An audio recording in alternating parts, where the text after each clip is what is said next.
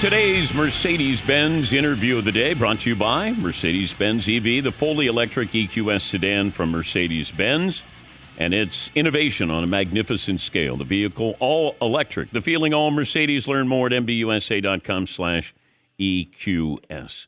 We got Randy Johnson, Hall of Famer, set to join us. No stolen bases. Who'd you hit the home run off of?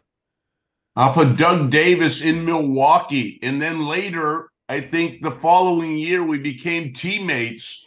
So we had a lot to talk about on the golf course. Do you remember though what pitch? I mean, you guys always remember what the count was and what the pitch was. You know, the game. I think the game was tied then. You know, I think it was 1-1. So with my game face on, I took it very serious. You know, I didn't milk it like the players now. I ran around the bases, but they showed the dugout. And the dugout, all my teammates were more happy than I was. Would you throw at somebody if they tried to bunt on you? Nolan Ryan used to do that, but did you take offense? I got a lot of stories from him. You know, we worked together on my mechanics with Tom House, and then we did some videos together. And now being in the Hall of Fame with him, you know, we have a lot of time to talk, and actually I have a lot of time to talk with a lot of the great pitchers. Some that are no longer with us, but I've had the opportunity to pick their brain and get to meet them and ask them what it was like to play back in the day. I think there was a little bit of, you know, I guess everybody said I was kind of surly on the day that I pitched. I don't know why, but I guess that would be a definition.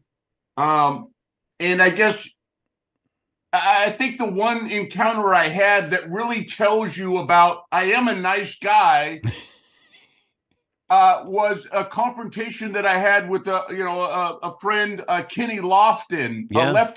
a left-handed hitter, and it's on YouTube. And I saw it recently; someone showed it, and I threw a fastball, and you know I didn't finish the pitch up, so it kind of sailed up and into him. It was a slider that kind of backed up. It didn't break that well. And so it kind of, you know, came up and into him on a slider. And he kind of like, was,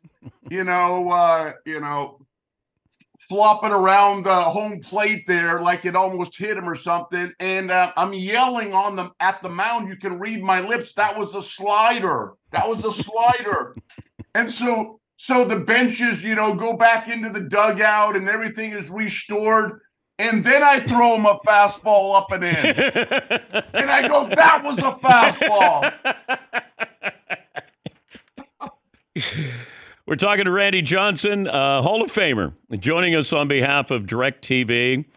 The Bird encounter 23 years ago, and Randy wants to make things right together with DirecTV. Randy, they created a series of bird sanctuaries mimicking a baseball stadium built atop DirecTV satellite dishes. And you have an opportunity. Baseball fans can go to directv.com/bird ballparks and enter for a chance to win your own stadium sanctuary. You could have a chance to win the Millet Mullet, a rendition of what I was wearing in the commercial, or your own bird ballpark, because DirecTV now is satellite free. So it was a great partnership that came up a couple of months ago. They asked if I would like to right the ship with the dead bird and be able to move forward in life and feel good about myself and get PETA off my back. And I said, sure. And so I just thought, what took so long to do something like this? Okay, but does the Birds estate get anything from this, Randy? Well, they get lifetime season tickets. Oh, they do. Yeah. So the Birds can come and watch. They get their own MLB package, I guess. Oh, I see. Okay, how often are you asked about that? I played 22 years in the major leagues, and it's the one thing that I'm remembered for. And I don't mind, but a lot of times when I'm walking somewhere and someone recognizes me, it won't be one of the accomplishments that maybe I had, but it will be, oh, you're the guy that killed the bird. Yeah. So it comes up. It still comes up a lot after 23 years. But I think you're underrated because of this. I think because of your height, John Kruk in the All-Star game, the bird, that people, like I even went back looking at the stat. You have 5 Cy Youngs. I think 4 in a row. I mean, I won 300 games. I got almost 5,000 strikeouts. But it feels I got a home run. You did. You hit a bomb is what you hit. But it feels like because of all these things that we don't focus in on your career as much as, I mean, your World Series MVP, but it's, hey, oh, that's the tall pitcher. Oh, that's the guy who threw really hard and, John Kruk turned his batting helmet around. Or it's like Shaq.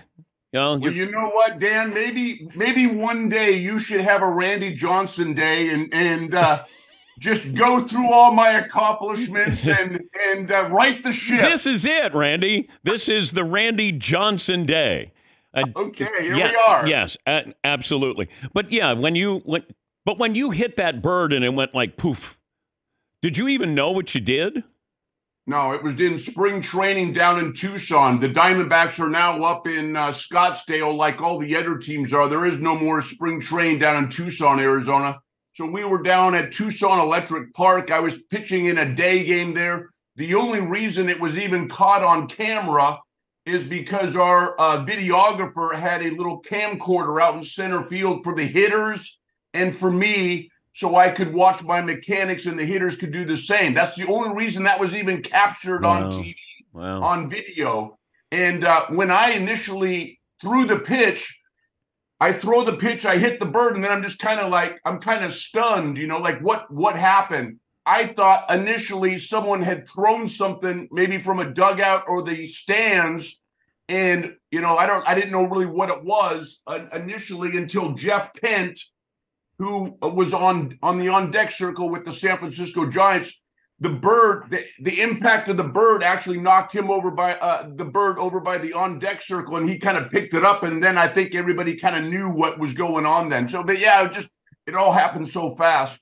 I can't imagine if you're coming up now that somebody's going to say to you, hey, we need you to go 5 innings, maybe 6 innings, but pitchers nowadays, you guys don't go 8 or 9. I've talked about it a little bit, and I tried to be as positive as I could about it, and I mean it in a positive way. That I think that today's pitcher, and I'm not talking about the pitchers that have been 10 plus years because they weren't a part of that. I think those guys, when they were young pitchers, had the ability to go deeper into the games. This whole regimen about analytics and all that is really kind of picked up in the, and it's steamrolling now. And I think that the pitchers of today, the last 5 years that are trying to make their mark in the game, I don't think that they're going to be as good as they can possibly be. And I mean that in a positive way. That because there's pitch counts and turning the lineup over comes into play, I think, and bullpens are, a big deal now by the way they use bullpens. You're not going to be able to pitch your way out of a problem. You're not going to be able to see the mentality, the mental mentality and the physical attributes you have to get through an inning like that. You're going to come out, they're going to go to the bullpen, and you're never going to develop the demeanor of what it takes to get through an inning like that. And maybe throw those 10 more extra stressful pitches opposed to non-stress pitches. Yeah. And I think you're not going to go deep. The pitchers aren't going to go deeper in the game, which means, Dan, that there's not going to be a lot of 20-game winners like there was in the past, because when you go 7 to 8, maybe even a complete game every once in a while, sometimes you got to get the opposing starting pitcher out of the game because he's pitching so well. And then when you get to their bullpen, that's when you're able to maybe scratch a run across, and maybe you win 2-1 or 1-0. And you do that late in the game. And so now you've picked up a win. And that 1 or 2 wins like that at the end of the year, now you've gone from 18 to maybe 20 wins, or from, 200 and something wins to 300 over your career. And so I just feel like starting pitchers, because the leash is a little bit shorter, because you're not seeing pitchers throw 125, 135 pitches.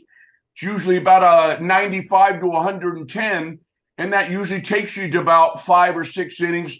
You're not going to get the opportunity. There's too much game left. Unless it's a blowout, you're not going to get a lot of opportunities to win ball games.